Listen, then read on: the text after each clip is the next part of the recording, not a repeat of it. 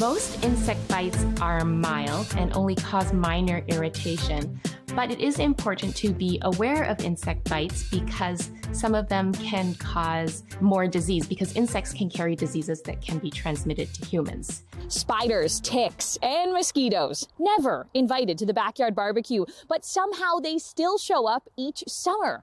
Whether it's a bite or a sting, it can be hard to detect what exactly landed on you and caused reaction. In Health and Weather Extended, we are going to dive into the difference between mosquitoes, ticks, and spider bites so you can know what really bit you this summer. We'll start first with ticks. Tick bites will make anyone's stomach turn, especially if you find the tick still inside your skin, which can be common. It's best to remove the tick immediately with tweezers, making sure you get the entire tick out of your skin. Ticks can carry disease, and the most well-known is Lyme. It usually just looks like a small red bump. Some people can have just a small bump. Some people can have a larger bump. If you do become infected with the bacteria that causes Lyme disease, then you may notice that you develop a larger red rash that spreads outwards from where you had the tick bite. And it almost spreads outwards in like a ring-like appearance. And the rash can have a bullseye appearance. And if you see that, it's best to go see your doctor and get tested for Lyme disease. Now, I have found a tick on my dog before, and I'll tell you, it is a startling experience. Ticks are usually found in areas like this, along your local trail where tall grass is present. Now, next I want to talk about something a little less startling, but much more common.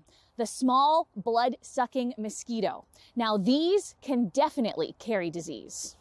A mosquito bite looks like a small bump or a wheal. For most people, they'll just have like a minor irritation, like an itchy bump. So a small skin color bump that can be just very small, or it can be larger and expand and become quite red. For mosquitoes, it's important to be aware about West Nile virus. If you are infected with West Nile virus, most people, about 20%, just have a mild disease like a flu-like illness, but 1% can have a serious illness, and it can cause meningitis, which is swelling of the spinal cord, encephalitis, swelling of the brain, and even polio-like paralysis.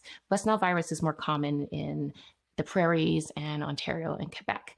And lastly, we'll talk about the spider bite. While spiders do not spread disease, some, while rare, could have a venomous bite.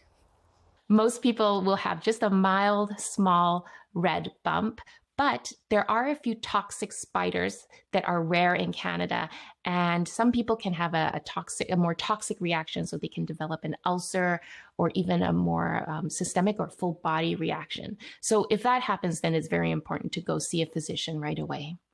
Now that we've gone through ticks, mosquitoes, and spiders, I'm noticing a common theme: a small red bump. What if they all kind of just look the same? How will I ever know what bit me? If it's just a mild irritation and it's just a very minor bump, then it's probably going to go away on its own. And it's not that important to know what bit it. You can just treat it. Everyone has a different reaction, so it can be hard to tell exactly what bit you. If you can get the bug, like if you get bitten by a spider and you can catch the spider, that's the best thing, because then you can catch it and then you can bring it in to the hospital for analysis. If the bite is bothering you and you want some relief, Yvette recommended to wash the surface and then apply some ice. You can also use a steroid cream to help reduce the bump, or an oral antihistamine that can reduce itching. And remember, we really just scratched the surface. Deer flies, black flies, hornets, bees, wasps. There's a lot of hungry bugs out there this summer. Thanks so much for tuning in to Health and Weather Extended, the chat about bug bites, what they look like, and the diseases they spread.